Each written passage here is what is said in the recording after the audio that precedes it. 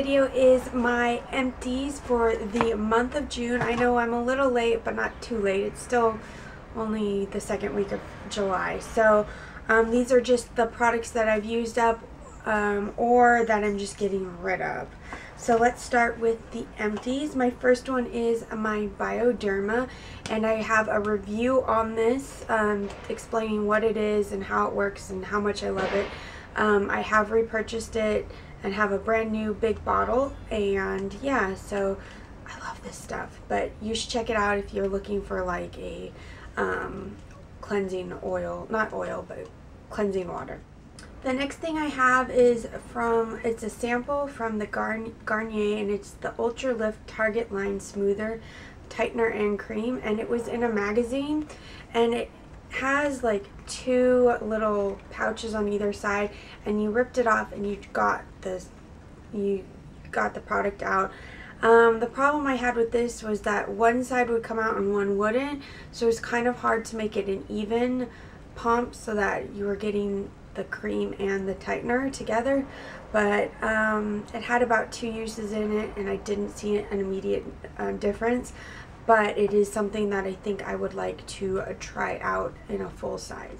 I have a couple sample things. One is the Magic Skin Beautifier BB Cream, and this is from L'Oreal.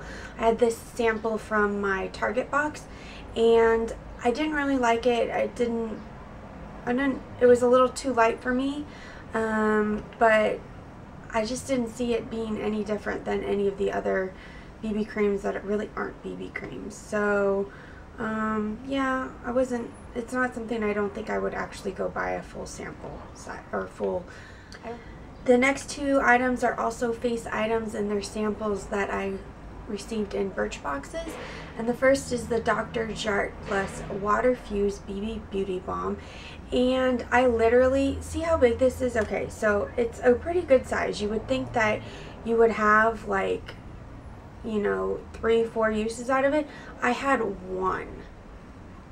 My thing was basically empty. It kind of made me mad because it's supposed to have an SPF of 25, which for me is a really big thing, because I have such pale skin that I don't like to, I burn and I don't want to get sunspots and things like that.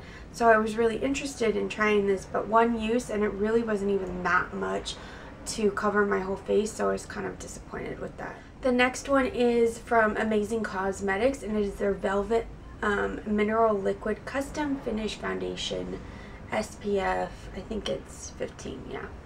And this is supposed to be like a really high coverage foundation, and it definitely was. It was very thick. I got 3 or 4 uses out of this little packet. It was nice and full, and I did like it, except for that the color was a little too dark for me, which it was medium beige, so I think I would have gone for light golden maybe, or even fair, because it was just a shade or too dark for me. But I did like it. It was very, for full coverage, it did cover everything, and I don't know if I would actually buy it personally because I don't care for that full coverage feeling, because it does have that heavy feeling, and I don't like feeling makeup. But if you're looking for something that's full coverage, I would definitely check this out. The next item is a little Clinique Dramatically Different Moisturizing Gel, and I needed a moisturizer, and I was going through my travel stuff and found this and decided, hey, I'll just use this up. So it is very lightweight. I love it. I've used it in the past before. It's just a little on the pricey side. I think it's $20 for a full size, but it is good, and I do think it is a great product. Next thing is a mascara, and it is the Rimmel Scandaleyes Lycra Flex, and I am not a fan of this. I've tried a couple Rimmel mascaras now, and I just do not like them. Look at that one. Look how clumpy. I don't know if you can tell, but look how clumpy that is. I literally would have to wipe that off before I even put it on my eyes. So already I'm wasting a whole bunch of product, and then it would just clump on my eyes and give me that spidery effect on my eyelashes, and I just didn't like it. So The next item I haven't actually finished. I finished the bottle, but I put my MAC brush cleanser into one of these little spray bottles so that it's easier to use. So I technically have not used it, but the bottle's gone, so this will be one of my back to MAC things. And I like their brush cleanser. I think it works really well for spot cleaning. When I deep condition, I do use like a sulfate-free shampoo. I have a video on how I deep cleanse my brushes. I will put it here somewhere. And I have a hair on my face. But I'm looking for something that's a little cheaper because it is, I think, $18 or $20 for this bottle. And it does last me a long time because I only use it for spot cleaning. So, I mean, I think this lasted me a year, which is pretty good for 20 bucks. Like, yeah.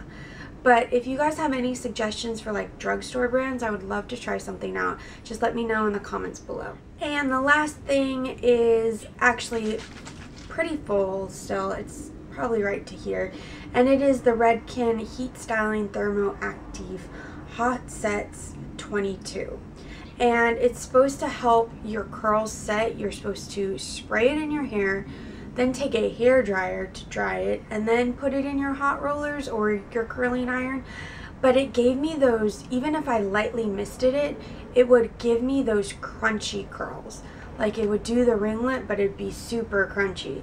So I've tried it all different ways and I just cannot get it to work for my hair, so I'm going to be throwing this guy away. So those are all my June empties, and I hope you enjoyed them, and I will see you guys in the next video.